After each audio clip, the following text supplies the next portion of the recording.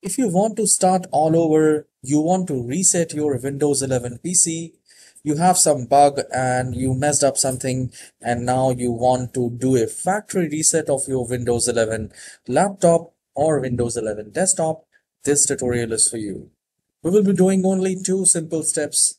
The first step, if that doesn't work, then we will move to the second step. And I'm sure by the help of these two steps, you will be able to reset your Windows 11 computer. So the very first step is to do the right click in the start icon and then go to settings. And at the left hand side where we see the system, click on that. And at the right hand side, we have many options and we need to scroll down and we will get an option called recovery. And here we will click on that. And it says reset this PC, choose to keep or remove your personal files. I'll click on reset PC and it gives me an option to keep my files or remove everything.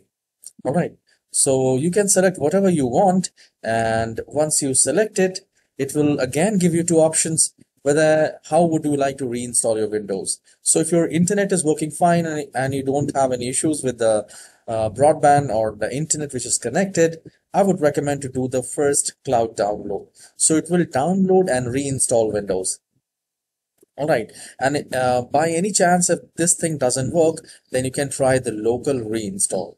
So we need to try both the options. We can try the first and then we can go with the second option.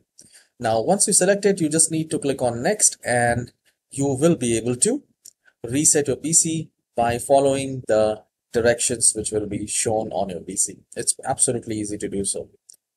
The second method is to restart the computer. Right? Like you need to turn off your computer, and the moment you turn it on, just turn it off again.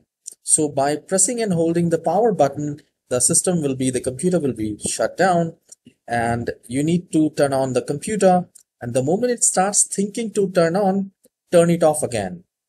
Do this 3 times and you will get an option your PC didn't restart correctly, and it will give you choose an option. So here you need to click on either continue. You just need to click on continue and then you will get an option to reset the PC. Now here you will get the same options, a local reinstall or the download one. Go with the local one and you will be able to reset your PC with the help of this method.